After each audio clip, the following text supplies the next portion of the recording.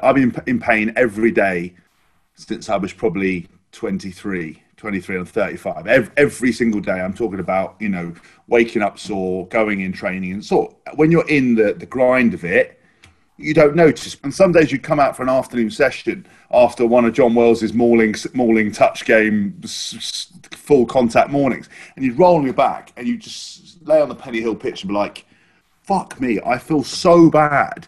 And a session hasn't even started. And I know I've got maybe an hour and a half, 2 hours full contact. And the psychologist said to me, you know, Dick, to pain. He goes, well, how are your teammates? Like, what state are they in? And I hadn't asked anyone. I hadn't seen anyone. And when I was a player, I wasn't that social, bizarrely, even though I was like a big, you know, gobshite in the media. But Dylan, you know, I went round to Dylan's and we sat down and we had like a lovely time just having a sit down and chat and like chewing the shit like we used to and chewing the fat like we used to in the change room. But I said to him, how are you? And he was like, I'm fucked. And I was like, oh my God, thank God. Because I am in pieces. And in the last 2 months alone, I spent $2.5 grand of my own money. I hadn't got medical insurance because all the way through our careers we were looked after. I had no aid to get an MRI scan, an MRI scan on 3 parts of my body. I need treatment on 3 bulging discs in my back at 3 different points. I need injection in my ankle.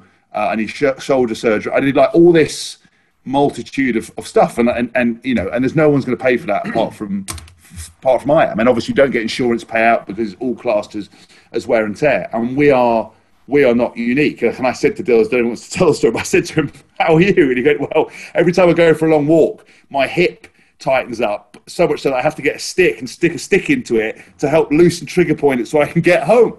I was going to get a dog and I can't get a dog because I can't walk. I can't walk further than anything. And my wife just says I shuffle everywhere. So it's a really weird place to be in. I'm 35. You're 34, Dills? You 35?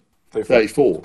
And we're both nigh on fucked, and we haven't even been retired longer than a year. Well, I've been 2 years, Dills a year.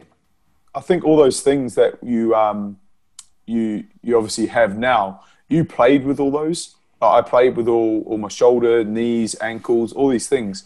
But every day you've got like processes, you've got people, you've got physios, osteos, you've got access to MRIs, jabs, access to kind of hot, cold treatments.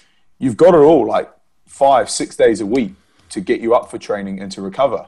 But all of a sudden it just like drops off and you've got to go out to the real world, you've got to work. And it's like all these things that were keeping you going are not there anymore. And like, fair play to Hass, you're paying for it.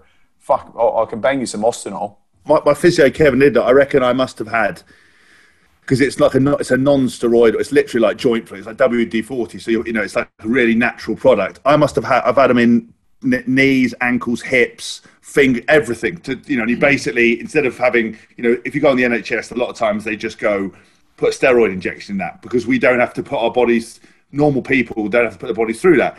But, you know, I've had osteo on my ankle, you know, sort of 5 days before an England game just to be able to go and play. You know, I had to once, I talk about it a little bit in my book about stuff, but I had to inject myself in the arse once in an England change room toilet, just with something called Voltarol, which was anti-inflammatory, because I didn't want to tell the England people, because I didn't want to not play.